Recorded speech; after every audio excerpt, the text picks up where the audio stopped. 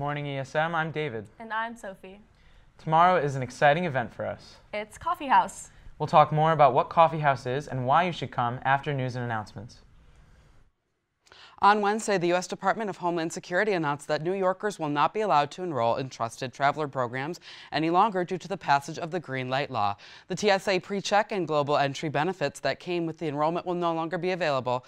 In December of 2019, the Green Light Law was passed, which gives undocumented immigrants a chance to get a driver's license as long as they have a valid form of ID, such as a driver's license from another country, a foreign passport, or a valid social security number. After a Nebraska teacher's shoes were stolen from his classroom, his students pooled together their money and brought him new ones. The act, which was recorded and posted on social media, left the teacher, Trey Payne, in tears. The video ends with the group coming together for a group hug with Payne. Please stand for the Pledge of Allegiance. I pledge allegiance to the flag of the United States of America, and to the republic for which it stands, one nation under God, indivisible, with liberty and justice for all.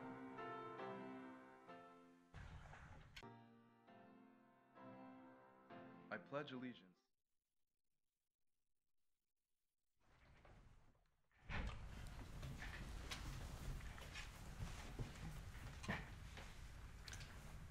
And Student Council will be hosting an open forum on Wednesday, February 12th during the third block in the cafeteria. Now, all students are invited to attend. Please sign up on the sign-up sheets posted in the library and on the bullet board in front of the auditorium to reserve your spot. Now, the topics to be discussed will include vandalism, the Pride Pass, and a fifth period. Now, if you have any questions, please see Mr. Hart and E06.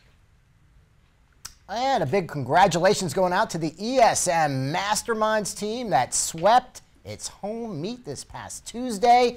The varsity team of Gabe Kelsey, Lucas Ingalls, Eric Callahan, Grace Scafaro, Christian Rogers Romero, and Andrew Crone beat Bishop Ludden, CBA, and FM and finished the meet with a perfect 3-0 record. Last game, it came down to the last question, and the Spartans completed their come-from-behind win with a 205-195 win over their big rival, FM. Any student interested in playing trivia can drop into room G4 on Tuesday afternoons to see what the excitement is all about. Guys? So today we have some professionals from Channel 3 News with us. We have Frankie, right, and Brandon. Yep. And so we were going to ask you a couple questions just about news in general and being a professional. So how did you two get into news? You know, I started off in school as a film and video major, and one of the big things that impacted me was Hurricane Katrina. I'm originally from New Orleans, Louisiana, and I saw all the news coverage that was going on there, and I said, you know, I want to be a part of that. I want to be able to tell people's story. I want to be able to give them a platform. And so it started from there. I called my dad. I said, hey, I'm changing my major. He said, how much is this going to cost me? But at the end of the day, it was something that I loved and that I was passionate about. And so I just went on with it. Absolutely. And how about you, Brandon? Oh, I always loved news. I took a class similar to this one in high school. And I actually got started, though, in the Army because the Army has their own broadcasters and journalists.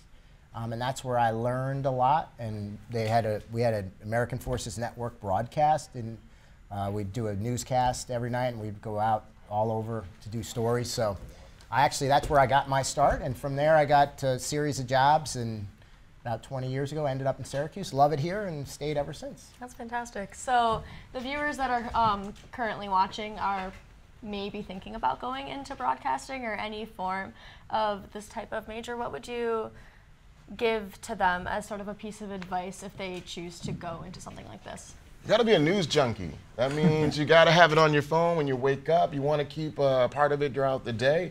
You know, read up on the different papers that are here, and maybe watch us and the different other stations here to kind of get that feel of what's happening of the day. So if you got an app on your phone, CNY Central mobile app, and just kind of keep up with it. But you have to be as we call it, a news junkie. Yeah, that's really great advice. You have to have that passion for it. you know, you want to really do it because you just, when there's a story going on, you want to be there. You want to get that information out to people, and you're just, if you weren't getting paid, you'd still be doing it and be like, oh, I'm seeing this accident here, and you'd be texting it out, or you just want to convey important information, all kinds of information. You want to tell stories. I do a lot of storytelling, and Frankie does too. He does a great job with that. So even, there's all different kinds of journalism, but it all boils down to having that passion. Absolutely. Thank you so much for joining us today. Absolutely, anytime. Continuing on to our main theme of the show, Coffee House isn't something that's been going on for too long, but it's one of the main ways of fundraising for our choirs. Coffee House is a super laid-back event that we've been doing for 3 years now, where we showcase soloists, duets, and numbers with the entire chorus. And being from Louisiana, you might actually like our theme of Mardi Gras. Oh, That's fun. there you go. The songs that we do with the choirs tend to be a little bit more jazzy and chill, while the soloists and duets can choose whatever song they want to do for the showcase. The event has had a theme for the past couple of years, with this year's theme being Mardi Gras. With the food and beverages provided matching both the theme as well as the coffee house vibe, it'll just be a really nice and laid-back event. Yes. This showcase is tomorrow, the 7th, starting at 7 p.m. And tickets will be $10. And coming up after weather, you'll get a sneak peek of what to expect.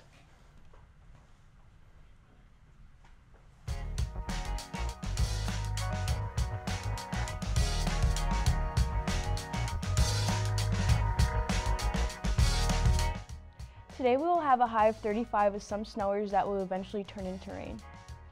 Tomorrow we will have expected snow showers with a high of 27.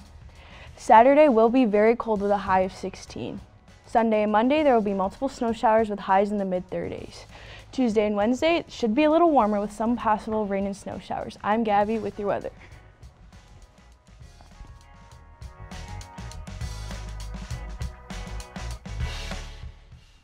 So there are many different acts in our Coffee House performance tomorrow.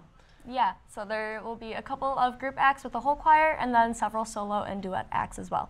Sophie and I are singing a duet, and we are also singing in a couple other acts as well. So come see your friends perform at the middle school again tomorrow night at 7.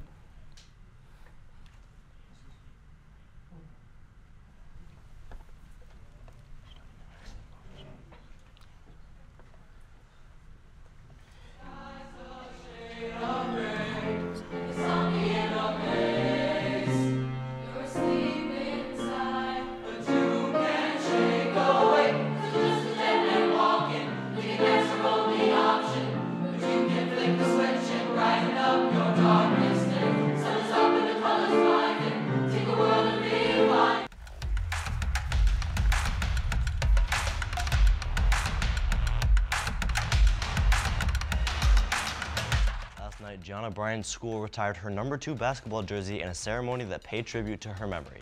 Gianna, her father Kobe Bryant, and 7 others were killed last month when a helicopter they were flying in crashed in Calabasas, California. Students and staff at Harbor Day School in Newport Beach, California, took to the podium to talk in glowing terms about Gianna and how she'd always been a leader and a joy to be around. Gianna, who was 13, had dreamed of carrying on her father's legacy and playing in the WNBA. The Memphis Grizzlies finally agreed to trade Andre Iguodala. Iguodala went to the Miami Heat, and Justice Winslow is reported to go to the Grizzlies. There's a third team trying to get into this trade, the Oklahoma City Thunder. The Thunder are trying to ship their power forward, Danilo Gallinari, to the Heat for picks. And I'm John with your sports.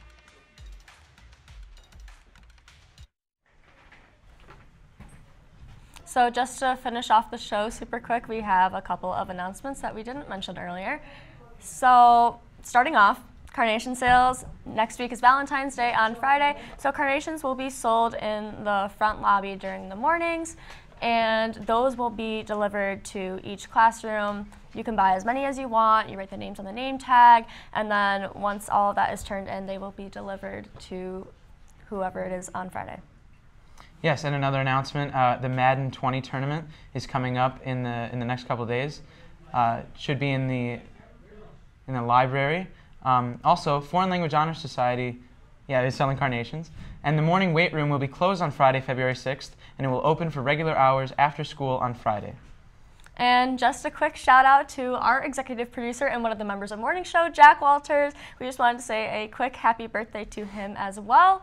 Unfortunately, that's all the time that we have for our show today, and we just wanted to say a quick thank you for these members for joining us. Yeah, and definitely come to Coffee House. See your friends perform.